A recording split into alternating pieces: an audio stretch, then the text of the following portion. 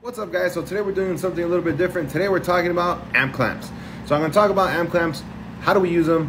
What do they read? And what the hell do all of these numbers mean here at the bottom? Go ahead and get your amp clamps, guys. Get your voltmeter, your scope, whatever you're going to use. I'm going to show you guys how to set these up. So here are the ones that I keep on my diagnostic cart. Here's a low amp clamp from Altel, a high amp clamp from Altel, and then I also have a snap-on one with banana jacks that's really good and easy to use with the voltmeter. So this one from Altel has a max of 65 amps. This one has a max of 650 amps, and this one has a max of 40 amps.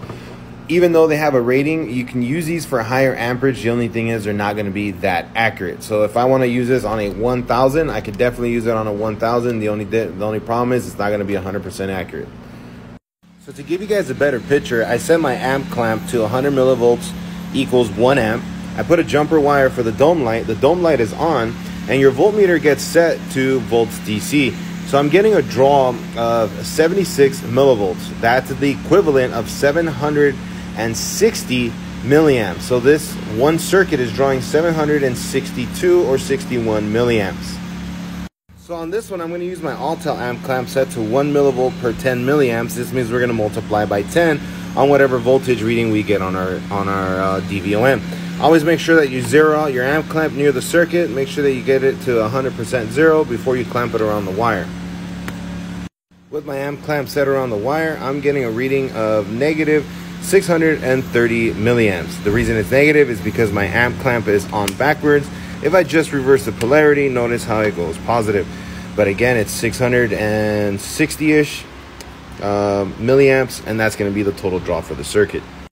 So you might be wondering, why is it that we use two different amp clamps on the same circuit and they were different?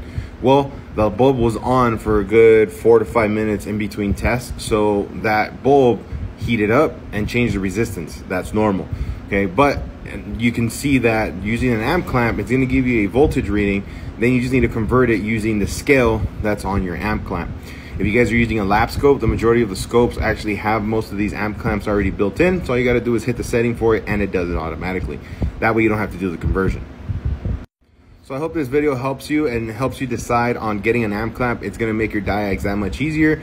A lot of people bitch and complain that it's hard to put in places and yada, yada, yada. Trust me, you're going to love an amp clamp. Use them, abuse them, get to know your amp clamp, and I guarantee you it's going to help you with your diags. I'll see you guys on the next one.